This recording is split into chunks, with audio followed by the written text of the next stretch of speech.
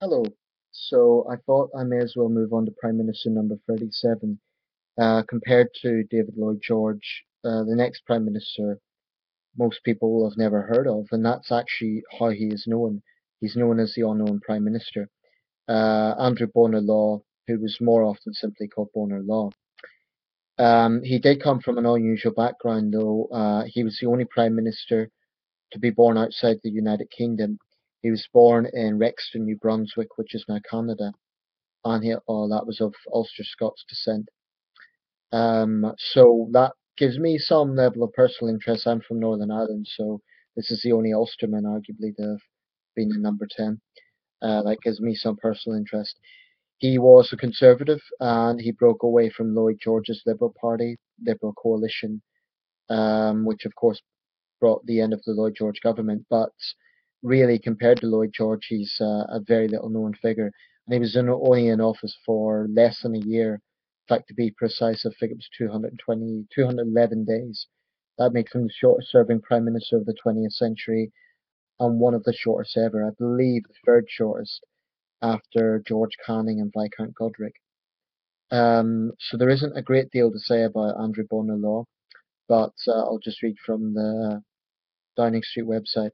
Some of the events that were ongoing during Lloyd George's final years were also ongoing at this time. For example, the Irish Civil War, Michael Collinson being assassinated in 1922. To give you some other context about that time, the Russian Civil War was ongoing. So, although his term isn't particularly well remembered, the world was still quite a turbulent place. So this is from the 10 Downing Street website. If I'm a great man, then a good many great men of history are frauds. He worked as a boy in his father's small holding, and at the age of 12 went to live with his late mother's cousins, who were rich Glaswegian merchant bankers in Scotland. He was born in 1858, so that's 5 years before Lloyd George. He later worked for the family bank while attending university night classes, which gave him an interest in politics and debating. At 27, he was making his fortune as an iron merchant, but did not live extravagantly, having simple tastes. With an inheritance that gave him financial independence, Bonar Law entered politics. In 1900, he was elected Conservative MP for Glasgow Blackfriars. That's the same year, by the way, that Churchill was first elected. He had a reputation for honesty and fearlessness, and was well regarded as an effective speaker. These qualities promoted him to Parliamentary Secretary to the Board of Trade. I've actually seen one piece of silent footage which shows him speaking, and it does look like he's addressing quite a large crowd, so he clearly had some oratorical skill.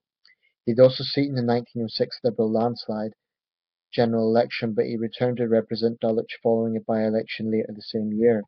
Though hit hard by the death of his wife, he continued his political career and won the Conservative Party leadership in 1911 as a compromise candidate. At the outbreak of war, he offered the government the support of the Conservatives in the coalition. Working closely with the Liberals caused Bonar Law to admire David Lloyd George to such a degree that he even declined the premiership in favour of Lloyd George's appointment. That's quite incredible. He was given senior positions in Lloyd George's new war cabinet. His promotion reflected the great mutual trust between both leaders.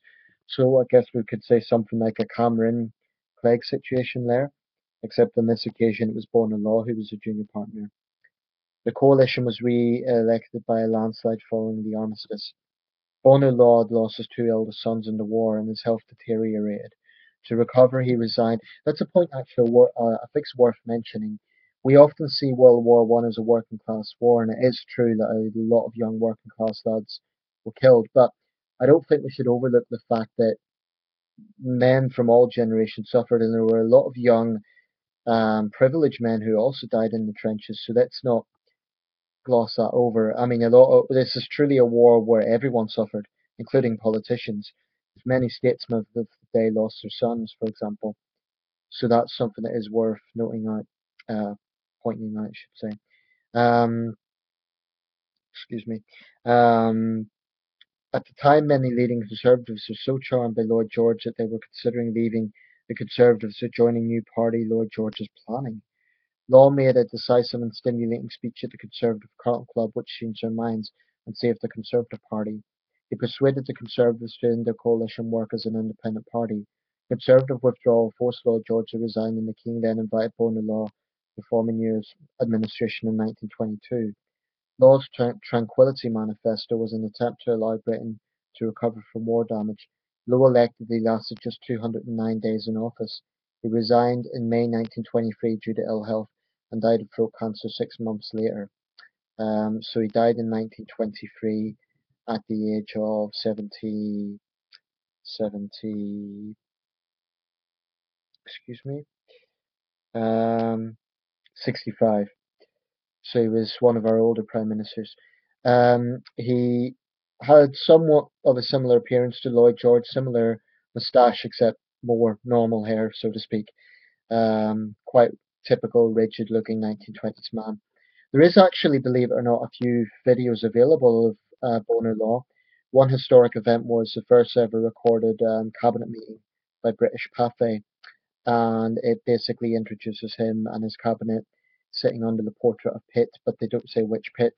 I assume that would be Pitt the Younger.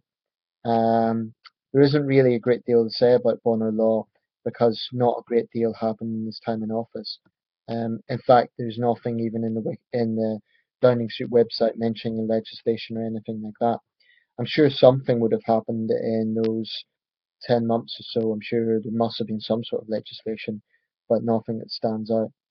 Um, he was, however, leader of the Conservative Party for a very long time, from 1911 to 21, so that's some 10 years. So that in itself is worth pointing out. Like I said, there's not a great deal that could be said about his premiership. There's not a great deal happened within it. Um, so that is our 37th Prime Minister, Andrew Bonar Law, or Bonar Law, as he's more commonly known.